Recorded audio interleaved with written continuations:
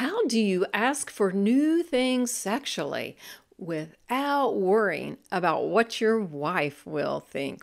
Now, we're different people. You're going to have your unique interests and complete story.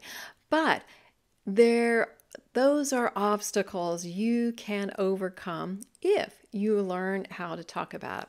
On this video, we're going to unpack what happens when you ask for new things sexually. I'm Mary Whitman Ortiz of Limitless Intimacy, bringing you the best tips and tools to create great intimacy in your marriage. On this channel, we talk about communication strategies and intimacy made simple steps, all from a Christian point of view. So if you're new here, please consider subscribing. Now, let's get back to our question. How do you ask for new things sexually without worrying about what your spouse will think? Well, when it comes to adding some variety to your sex life, there are just so many backstories involved. You need to know what true sexual intimacy is according to God's design, because that is never just this immediate physical only experience. God plans for you to know oneness, spirit, soul, and body. But here are some reasons for asking for those new things. Number one, your intimacy feels routine and you want to keep the interest high. Number two, you're tired of being the only one that initiates and directs your intimacy. Now, is this helping? Are you getting value from this information? Then please, will you click that thumbs up and answer for us in the comments? Did you talk about your sexual expectations before you got married? Ooh, that's a big question. Now back to our reasons. Number three, you love your spouse and you're totally committed to your marriage, but sex is an area that needs attention. Maybe it's needed attention for a long time. Number four, you don't know if your spouse is going to think, ooh, this new activity is just outside the realms of what's okay, especially for Christians. And if you haven't had this talk before, then you might not even know what they're thinking. How about number five? You don't know if this activity is going to bring up some kind of past hurt, something that's unresolved, something that was never discussed.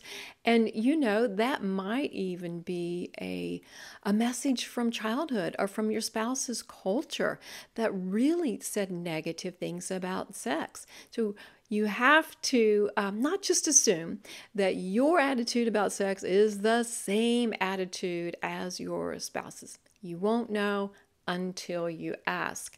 And I have some steps to help you ask. How do you have that conversation to bring more understanding? So first of all, create a list. Actually, several lists. I want you to start with a list of everything you appreciate about your spouse. That is going to be the way to have them go, reduce some of the anxiety, you know. But you can also have a list of the things that you would like to try. And even list some reasons why, because the why is going to be the way you show the most love. They want to know you've thought through this. They want to know that there's safety for them to venture over into territory that they have not considered for themselves. Okay, number two, this might be the most important. You've got to set the tone for this conversation. And it's not just your language, it's not just literally the inflection and intensity of your voice, it's the whole atmosphere. So you want this to be a time and a space that works best for your spouse, and you want to minimize distractions, because if you're going to get this personal, you don't want the thought of, oh no, somebody is going to walk in on us. And hey, ask your spouse, what's the best time for them? You know, some people wait until like their kids have gone down for a nap, or they're watching some show, or maybe you're going to take a walk in the evening. I mean, there's great times to plan a talk.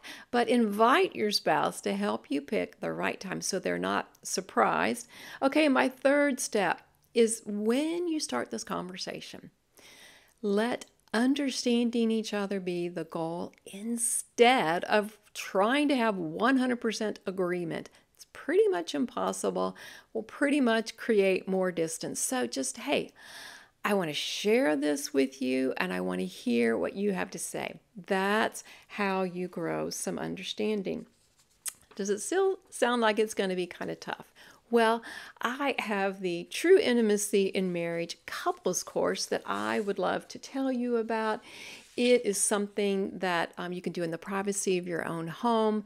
There's modules, videos, study guides. It's pretty in depth, and it will help you to see how God sees sexual intimacy in marriage as a very good thing.